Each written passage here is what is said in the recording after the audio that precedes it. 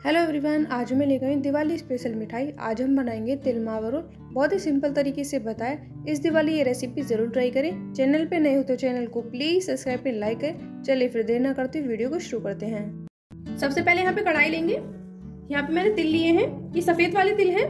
और कढ़ाई में 2 चम्मच तिल डालेंगे। तिल को 1 से 2 मिनट के लिए भून लेंगे। तिल का जो कच्चापन है वो निकल जाए। लेकिन यहाँ पे तिल का कलर चेंज नहीं करना है। सर्दियों का मौसम चल रहा है और सर्दियों के मौसम में तिल जरूर खाने चाहिए, क्योंकि तिल गर्म होते हैं। और इसे लगातार चलाते रहेंगे। 2 मिनट हो गए और तिल में से हल्की हल्की खुशबू आ रही है। और देखिए इसका कलर बिल्कुल भी चेंज नहीं हुआ है। इसे गैस कर देंगे बंद और इसे किसी प्लेट में निकाल के ठंडा कर लेंगे। जितने तिल ठंडे हो रहे हैं इतना दूसरा काम कर लेते हैं। यहाँ पे कोई बड़ा बाउल लेंगे, इसमें डालेंगे मावा। यहाँ पे मैंने 100 ग्राम मावा लिया है। और अब डालेंगे उसी कटोरी से नाप के 2 कटोरी बूरा या फिर पिसी हुई चीनी। और अब इसको अच्छे से मिक्स करेंगे। ये हो गया अच्छे से मिक्स। थोड़ा सा यहाँ पे सूखा सूखा सा लग रहा है।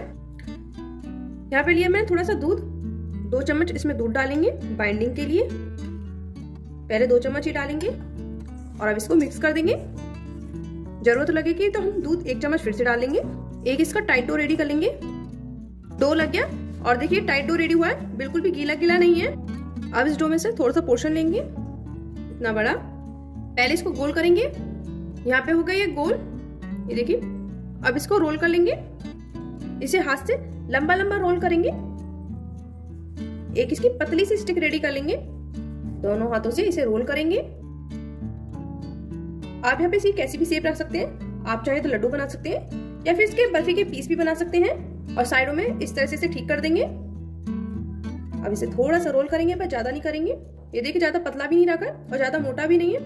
और अब इसको उठा के प्लेट में रख देते हैं। और अब दूसरा बनाएंगे। पहले लेंगे थोड़ा सा पोर्शन, पहले से गोल करेंगे। यहाँ पे हो गया गोल। अब इसको रोल करेंगे। इसे दोनों हाथों से रोल करेंगे और साइडों में से ठीक करते रहेंगे। ऐसे रोल करते रहेंगे और इसी तरह से हम सभी को रेडी कर लेंगे। जो हमने तिल भुने हैं उसमें से थोड़े से तिल इस तरह से हम बिखेरेंगे।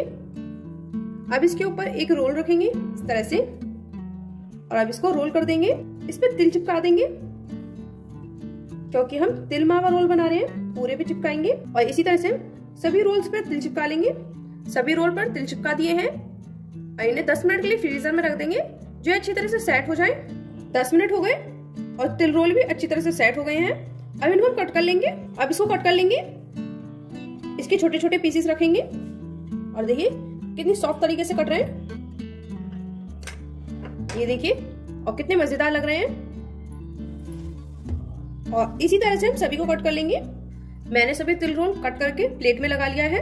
और देखिए कितने मजेदार लग रहे हैं, एकदम यमी यमी लग रहे हैं। एक मैं आपको तोड़ के दिखा देती हूँ। ये देखिए कितनी सॉफ्ट है। ये आ गया ना मुंह में देखते ही पानी। ये रेसिपी कैसी लगी मुझे कमेंट करके जरूर बताइए। मेरे चैनल को प्लीज सब्सक्राइब करें, लाइक करें एंड शेयर करें। एक नई वीडियो के साथ फिर मिलते हैं। Thank you.